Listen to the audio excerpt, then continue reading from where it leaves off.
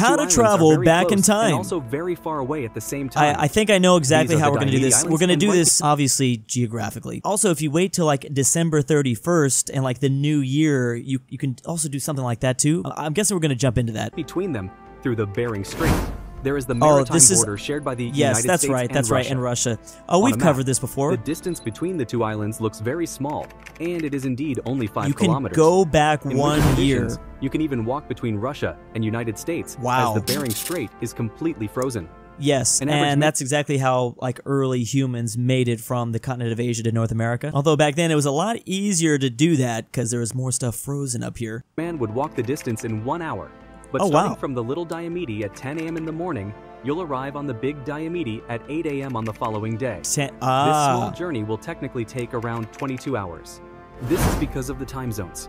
Russian side has the GMT plus 12, while the USA side has the GMT minus 9. This is where if you walk from Russia to USA, you will practically travel back in time with 20 hours. It gets real wonky with that Pacific line there. Pretty much everything left of this line are some of the first nations to enter into a new year. So you can travel back in time up here between Alaska and Russia, and you can also jump forward in time. This is like Inception. Thank you for that, Reality Explained. Please go subscribe. Why is Sweden not in NATO? Well, Sweden is actually now in NATO, but why weren't they? Hungary tried to block Sweden from joining NATO. But yes. Why? At the beginning of the war doing that for a minute. Sweden and Finland both applied to join NATO out of fears that Russia could invade And Finland them. did it like a full year beforehand. NATO on April 4th of 2023. But Sweden is still waiting to be a member because Turkey and Hungary are waiting. Not anymore. There's been some new developments. For this is because Sweden has placed an arms embargo on Turkey, and Turkey has complained that there are terror groups in Sweden that are acting against Turkey's interests. But they got Turkey, from what I've read. It was Hungary that was the last holdout for a while there. Such as the PKK. However, Sweden resolved both of these issues with Turkey, which led to Turkey recently signing to admit Sweden to NATO. So it's only Hungary has not ratified Sweden's membership because it states that Sweden has a hostile attitude towards Hungary and wants those grievances addressed before letting Sweden into NATO. A little complicated. They came to the understanding, but it's crazy that these two countries held out for so long, like a whole year. It's funny because when you now Google NATO maps, there's so many of them that are out of date, whether they don't have Sweden or they don't even have Finland at times, or they don't have their flags over here. I wonder who will be next. Thank you for that, Uncovered Geo. If World War III breaks out and you don't have a bunker, where can you hide?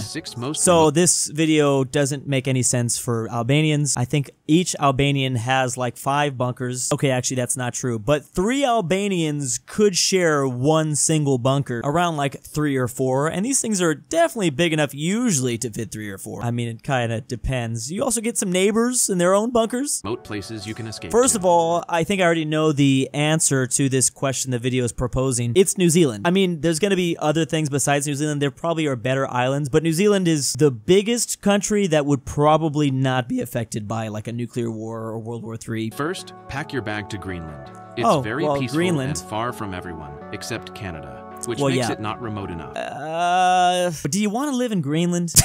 That's the only thing. It's a little cold up there, and there's a reason why they have less than 40,000 population. Oh, sorry, it's 56,000, even though they still are the biggest island technically on Earth. Meanwhile, the Faroe Islands has about the same population up here. Okay, not Greenland, not Greenland.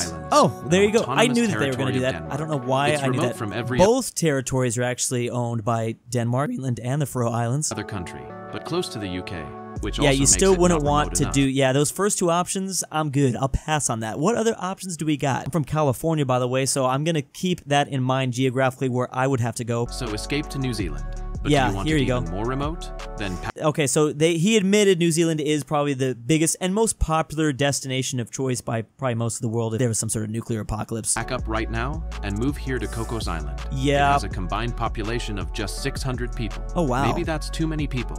Then escape to Pitcairn Island. What is that island in the Pacific? It's the most remote place. I think that's going to be #1 in this video. It's like 3,000 miles west from Chile. Currently over 50 inhabitants here. Is it this? Oh, it might be this one. Is actively encouraging people to move here. Oh, wow. But if you want absolute total here escape it is, from everything else in oh, the world, maybe. Oh, it's then Antarctica. Go to Tristan da Cunha. I actually did not think he would choose this as the final one. It's the most remote inhabited island in the world. It has 250 people and has just 1 police officer. This is taken into consideration, I guess, population and remoteness. But when you Google most remote island, this does pop up as the most remote and inhabited island in the world. That's an article by CNN. They're claiming like nobody lives there. Inhabited maybe is not necessarily nobody lives there at some points. I just don't know why you would want to live in an island specifically without other people. Like, I don't think I would want that. I'd want to be in a secluded island, but I'd still want people to be around. Like, I don't want to have to build all the new shacks or whatever, figure out how to make an iPhone again. I think this would definitely be my place of choice. And, you know, like I said, I'm from California. I could probably just take like a kayak down here. That'd take like, what, 1 day? Somewhere around there, I don't know. Is that true though? The British government actively want more people to move here? Literally the first auto result.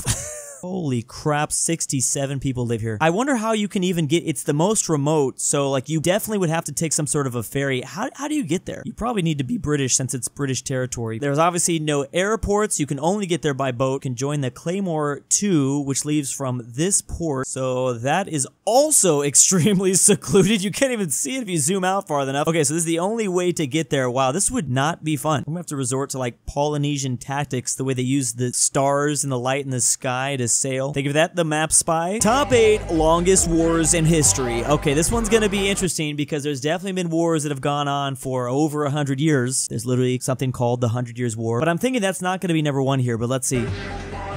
Top 8. Okay.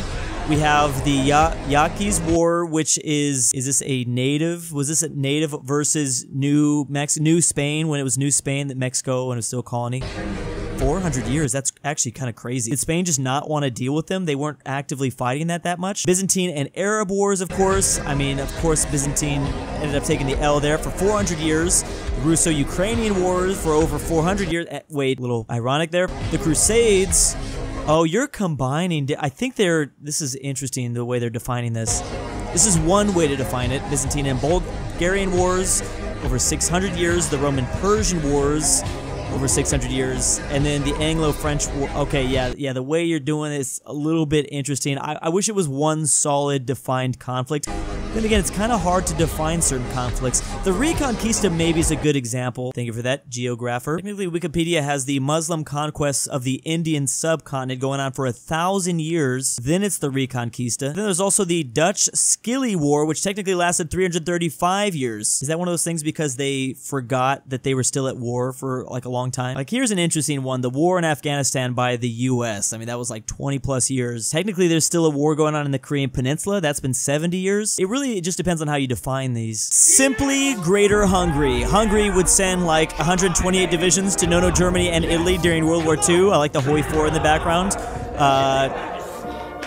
Where is Greater Hungary behind? What? Japan declared war on the what? Simply Greater Hungary, Apollo. Oh, Hungary would like to send, okay, because, yeah, Hungary along the Axis. I mean, 128 divisions would be nice until Japan declares war on the US. Best ally ever for his size. Unfortunately, it is with a width division of 0.1. Europe is disliked by most of the world. And really? These are the reasons. Firstly, colonialism. Oh. So in That's right.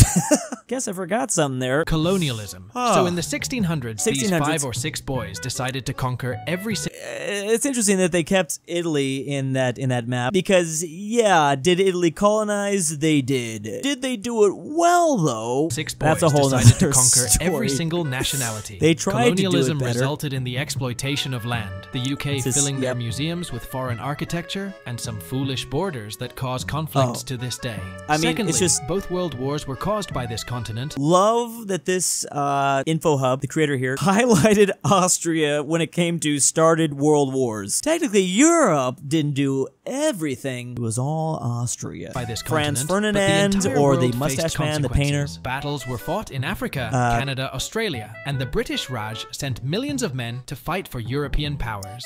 Not to mention Germany declaring war on the USA for literally no reason. No reason. I mean, they did it because Japan declared war on them, and Japan had a bunch of reasons, and the US was literally helping the UK. They were fighting the UK at that time. But anyways, good video. Hilarious that I didn't think about this. I guess I just don't really think about a lot of places despising this continent. Let's do this subject next. If Europe was a class, we have Russia being the bully, France being the cool kid, the UK being the rich kid. Wouldn't Switzerland kind of be the rich kid? Spain's the class clown. Turkey is the loner. Is Turkey the one that says don't come to school tomorrow? Irish is the drunk kid. The talented kid is the Poland. The twins, old friends, turned into huge rivals. They're now like literally all in gangs fighting each other. Okay, that's one way to look at Europe as a class. Thank you for that, NFA mapping. What if Germany and Britain switched places? I'm pretty sure I did a video about this once. I think I swapped Germany and the UK, but we'll see. Firstly, if Germany had this advantageous location, it would have colonized even more of the world than the UK was able to. Yes. Meaning the United States would be called Die Vereinigten Staaten, and German would be the most widely used language in the world. Yes. Secondly, the UK's location was among the biggest reasons why it defeated Germany in World War II. Yep, that small strip of land, the English Channel, made the UK so incredibly historically powerful. That is the biggest thing that kept them so strong. War II, meaning once they figured out like, oh, all we have to do is build ships and never let anyone get to our island, we're gonna be good. They've never had like the strongest army. They're just like investing entirely in the Navy. The UK were located here, it would have been almost impossible for it to deter the German invasion, leading to its surrender. Well, this gets a little bit crazy because we're now assuming that the Germans would then turn into the No-No-Germans, even if they were on that island. Less, defeating the USSR would still be highly unlikely. Okay, hold on. We've got to back up here. 1 second. Advantageous location. Okay, this I all agree with. Of course, we would all be speaking German.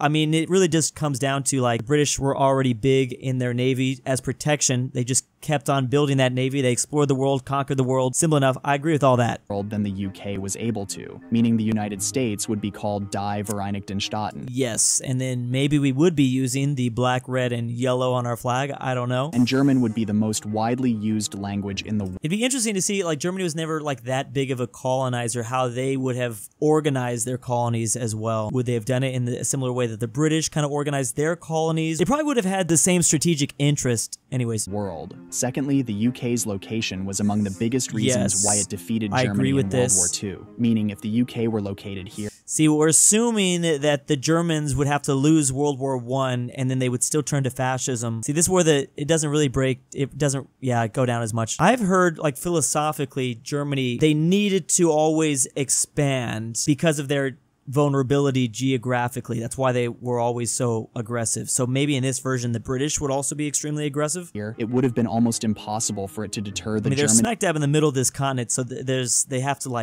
invasion, leading to its surrender.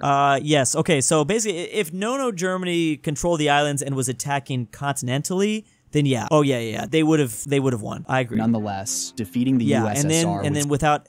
There would be no two-front war. Actually, maybe with the U.S. This is actually a really interesting thought experiment. If they were on the islands, they would have a huge navy, probably a big enough navy to stop the U.S. in the 1940s. I mean, it'd be like somewhat competitive. At the beginning of World War II, the Royal Navy was the strongest navy in the world and the largest number of warships built with naval bases across the globe. So that would mean that Germany would start World War II with probably the biggest navy in the world, meaning that they could probably hold back the U.S. in the Atlantic Ocean, depending on how much the British from continental Germany would take out, which I don't think, this is getting a little complicated. I do agree they would probably win here. Yeah, they probably would win. Austrian painter? Nah. How about an Irish painter? That's a good comparison. Germany and Austria speak German. Ireland and the UK speak English. It would come from the neighbor. He would come from the neighbor. German Raj. Interesting sound to that. Really like this idea map, lad. I'd like to see more. Please go subscribe to all these channels. And big thanks to my patrons. DrewI'mYourDadBackWithTheMilkLookOutside. Kansas was mentioned. DOOCHBAGGINS. aPhatNarwhal. Carmel Amateur Archaeology. DaBeautiful-MEGAN-Underwood. Fredrik Tibblin. Hedlund. InquisitorXarius. JohnDenver. KirinoIsBestGirl. RyeThePie. I love Mexican 760. And ZaneyBoi.